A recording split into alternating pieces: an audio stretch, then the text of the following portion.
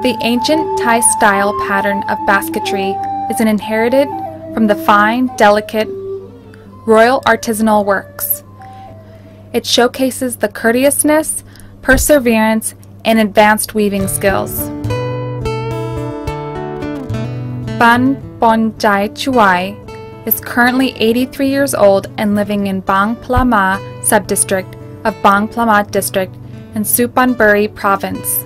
She's a descendant from Thai Puan or Lao Puan from Chiang Quang province in Laos. Almost 100 years ago, her ancestors migrated to live in Bang Plama, where thousands of Lao Puan families are also living now. These families speak Thai Puan language. In her childhood, Ban learned general weaving skills from her family, but it was not until 1985 that she started to weave seriously. In this community, villagers weave during their free time after farming to generate supplemental income for the family. ตอนก่อนนี่พ่อนี่เก่งมากเลยทำพวกไซพวกตะกร้ากระบุงอะไรเนี้ยทำเก่งมากอายุได้ดูมันจะ56 ปีด้วยไรแต่ทำไม่ผิดนะ56 ปีเช้ามาก็มากันเต็มบ้านหมดเลยเนี่ยมานั่งทำกันรวมกันอยู่ที่นี่ทีเดียวเพราะเราอยู่ว่างเราทำไปนี่ก็มันก็เป็นรายได้ที่ดีเหมือนกันนะก็ใช้พอกิน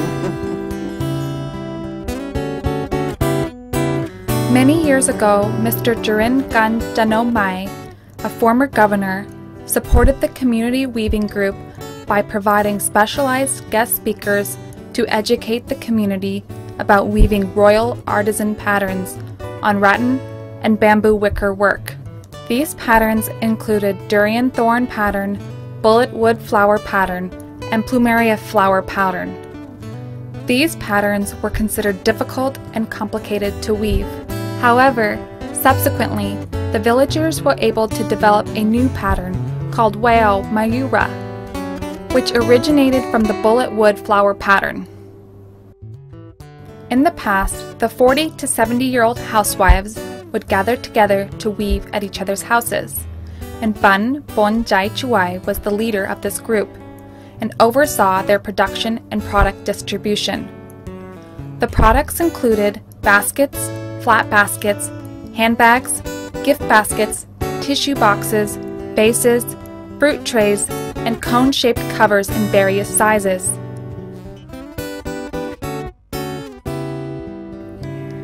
Materials used in weaving are bamboo and rattan. Weaving process. Step 1.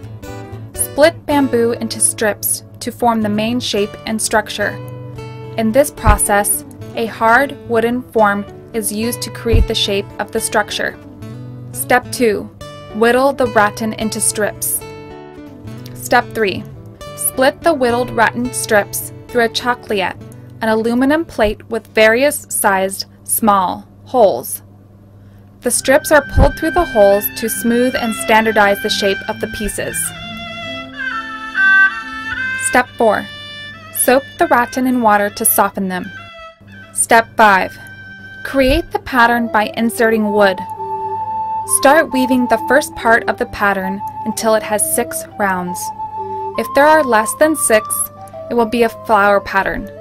But if there are more, there will be gaps between the woven lines, so it is necessary for all of the rounds to fit fully together. Bun said that for us to be able to make a basketry product, we need to be experienced, dedicated, and highly patient. And if the younger generations show interest in this art, it will keep the local handicraft knowledge alive, so it can continue to exist further in the future, preventing the loss of such valuable wisdom from Thai society.